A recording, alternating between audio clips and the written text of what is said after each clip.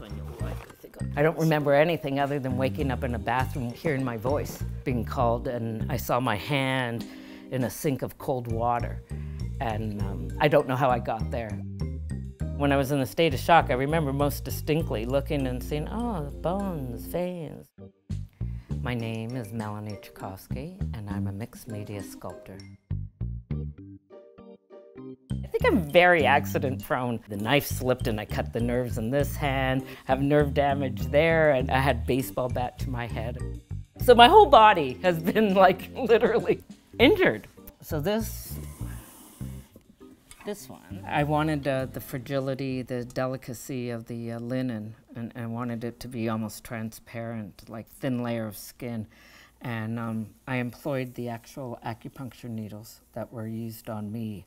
I really wanted to use those needles, and I held on to them for 30 years, so obviously I finally found a use for it. I kind of like how it jiggles too, you know, vibrates. Just the way the pain is, it kind of vibrates like that. Yeah, the skiing accident changed my life in a nanosecond.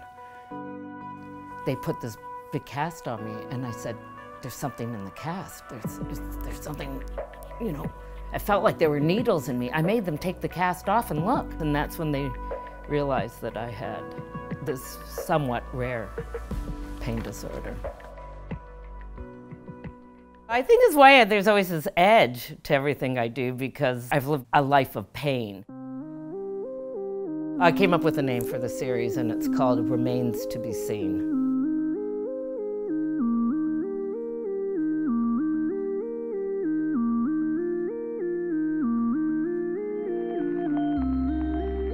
I was looking at ancient medical books, and I was looking at the techniques they used to wrap people before there was plaster over Paris.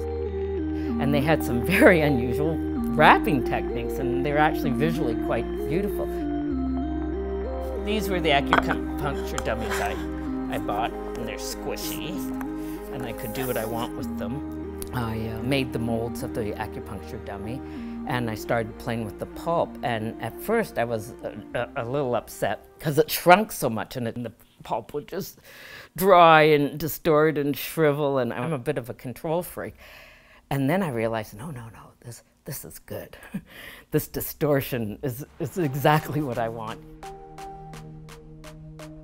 I had a need to express myself. I didn't think very good at expressing myself verbally. I even had a speech impediment when I was a child.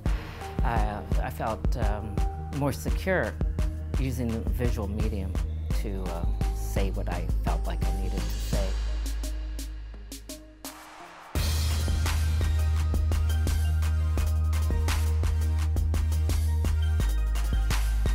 As long as I'm focused on something and I'm involved, I don't feel the pain.